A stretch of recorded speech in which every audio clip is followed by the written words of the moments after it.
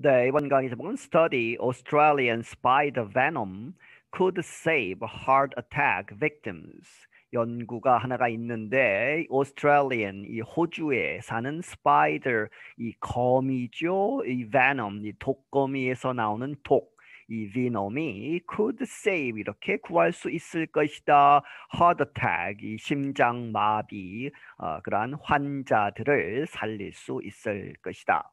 Australian researchers say a treatment found in the venom of one of the world's deadliest spiders could save the lives of heart attack victims. 이 호주의 연구가들이 말하기를 a treatment 어떤 치료제 그런데 그것이 found 발견되는 in the venom 이 독에서 of one of the world's deadliest spiders 세계에서 가장 치명적인 이제 물리면 이제 사망케 하는 그러한 이 거미들 중에 하나에서 나오는 그러한 독에서 이제 추출한 그러한 물질이 could save 구할 수 있다 the lives of heart attack victims 이 심장마비 환자들의 목숨을 구할 수 있을 것이다. A team from the University of Queensland studied the poison from the Fraser Island funnel web spider in eastern Australia.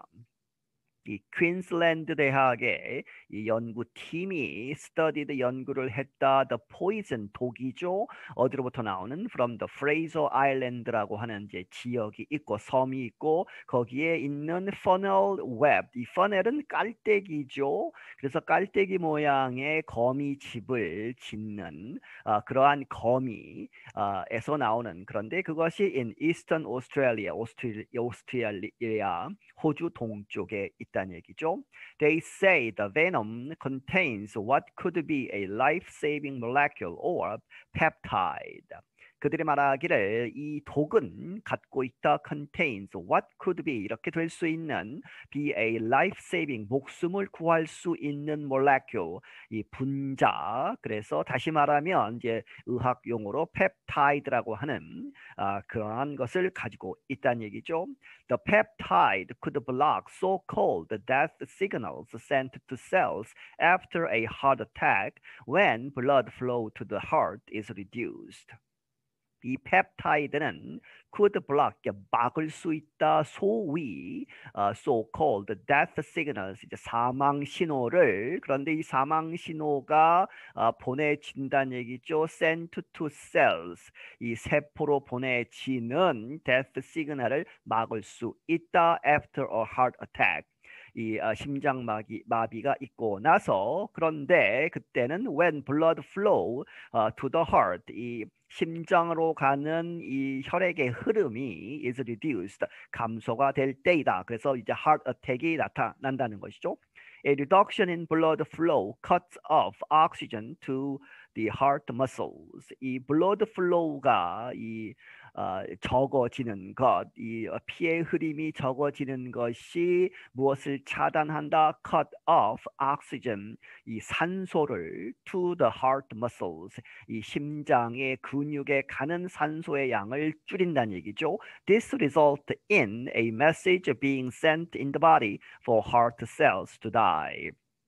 그래서 이렇게 되면 그것이 result in 이렇게 결과가 된다 뒤에 나오는 것. 그래서 이러한 메시지를 만들게 된다. 그런데 그 메시지는 being sent 보내진다 in the body 이 몸에 있는 몸에서 이제 보내지는데 for heart cells 이 하트의 심장의 세포들로 하여금 for to die 이제 죽게 만든다 하는 얘기죠. 그러한 신호를 보내는 것. Scientists have not been able to develop a drug that stops this death signal even after many years of study. 그래서 이 death signal, 이 사망 신호를 막는 그러한 연구를 많이 했다는 얘기죠.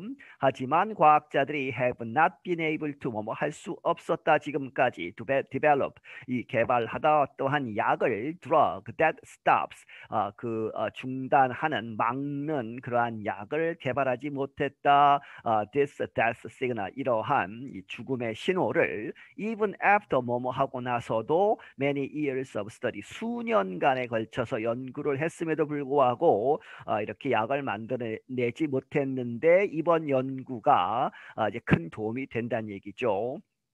Australian experts have said that is one of the reasons heart disease continues to be the leading cause of death around the world.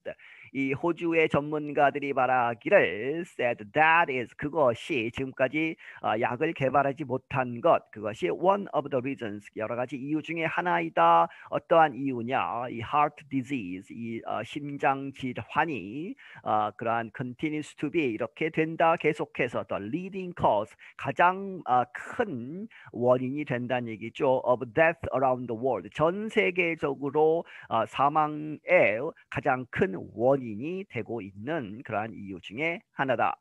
The World Health Organization estimates that 17.9 million people die each year from diseases of the heart. WHO 세계보건기구가 추정하기를 that 17 million이죠. 그래서 1790만 명의 사람들이 die each year 매년 사망을 하는데 from diseases of the heart 심장 질환들로부터. Dr. Sarah Shower is a researcher at the Victor Chang Cardiac Research Institute. 이 세라 쇼이어 닥터 이 의사 박사는 is a researcher 연구가인데 어디에 있는 빅터 챙이라고 하는 이 이름이 붙어 있죠. 카디악은 심장에 그런 심장 연구소에 있다.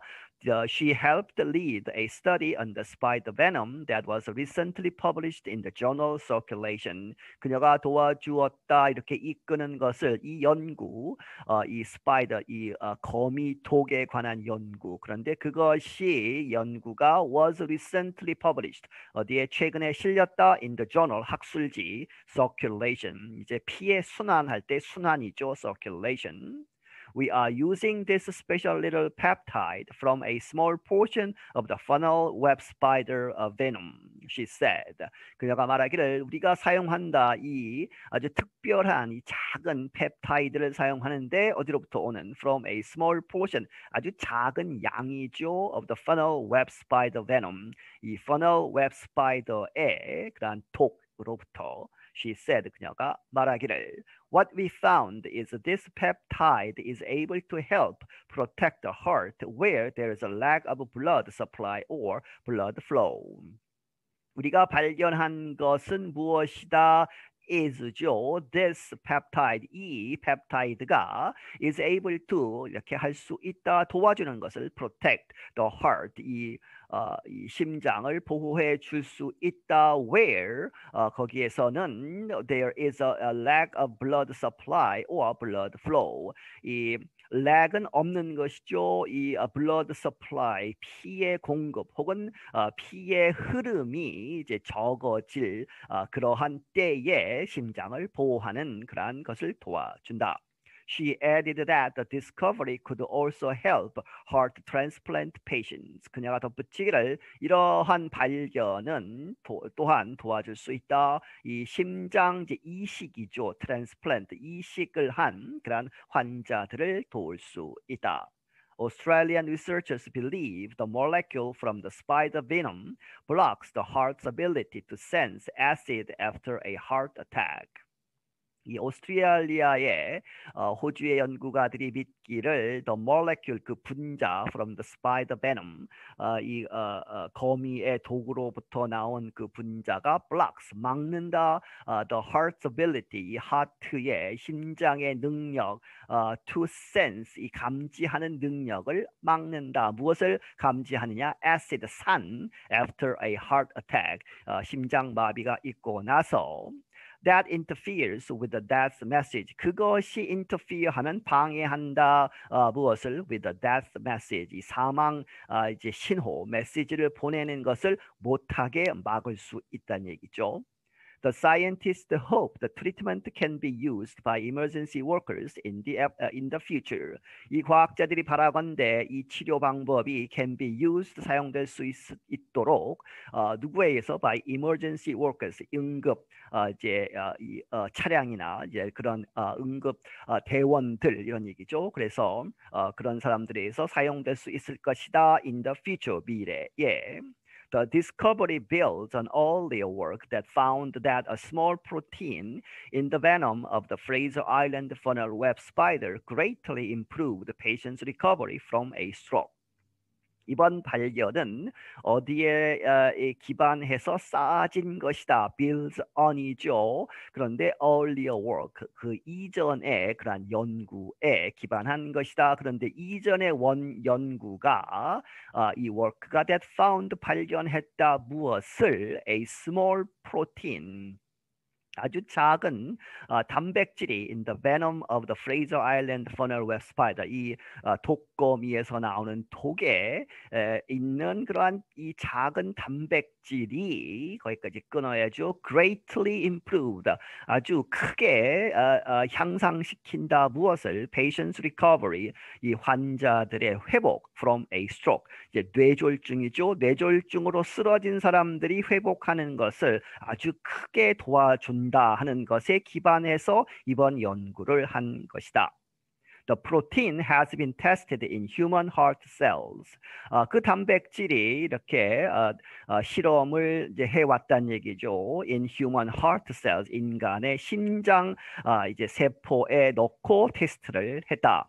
The Australian team aims to start the research studies in people for both stroke and heart disease within 2 to 3 years. 그래서 이 호주의 연구팀은 aims to 목표로 하기를 start 시작하다 research studies 연구를 하는데 누구를 가지고 in people 사람들 사이에서 for both stroke and heart disease. 이 뇌졸중 그리고 이제 심장 질환이 있는 이 사람들을 대상으로 이제 연구를 하겠다는 얘기죠. Within 2 to 3 years. 앞으로 2, 3년 안에 이렇게 연구를 하겠다. I'm Jonathan Evans. 나는 조나탄 에반스이다. 네, 여기서 마치겠습니다.